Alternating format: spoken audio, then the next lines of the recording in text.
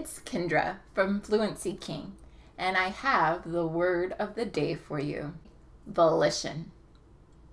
Volition is a noun, meaning the act of choosing to do something, the act of making a decision, the act of using your own willpower to do something. So, some examples of how to use volition in a sentence include, he left that job of his own volition, meaning that he chose to leave the job. He was not forced to leave. He did not get fired. He made a decision, and of his own volition, he decided to leave. Another example, the evil leader tried to ignore the will and volition of the people and force restrictive laws on them that took away their freedoms.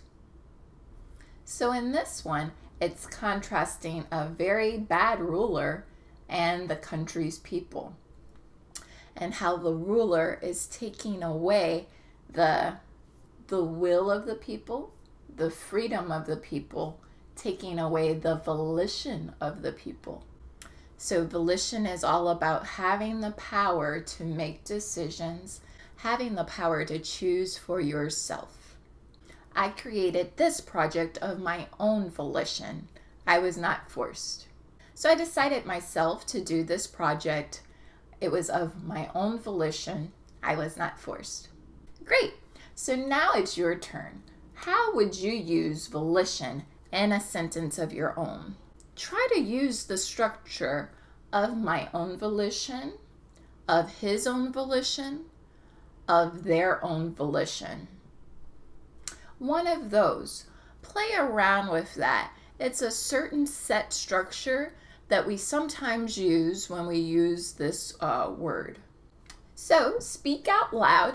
Try to practice using this word for yourself. When you use it right away, it increases your chances of being able to remember it, and it also increases your chances of being able to understand it when you hear it. And if you want to learn more English vocabulary, remember to subscribe and follow us. We're excited to help you with your English journey here at Fluency King. You can check out our full course at fluencyking.com. Until next time, bye!